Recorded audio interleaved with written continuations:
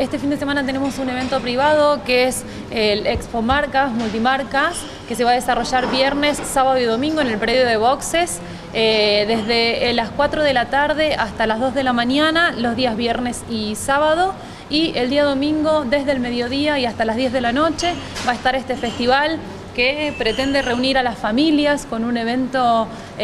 con autos, con motores para ver, con sonido, con patio gastronómico, con recitales, todo en el predio de boxes. Así que los invitamos a que se pasen este fin de semana por Potrero con toda la actividad para los amigos fierreros que les gusten los autos y para toda la familia. Comenzamos con la previa de lo que va a ser el Festival del Fogón y el Lago en el Paseo de Artesanos Laura Maya, y este fin de semana, desde este sábado 6 hasta el jueves 11, vamos a estar desarrollando la Semana de Peñas, que es una especie de previa para que vayamos entrando en clima y viviendo un poco de lo que nos hace vivir el folclore cuyano con las bandas locales que tenemos en San Luis, que son tan buenas. El día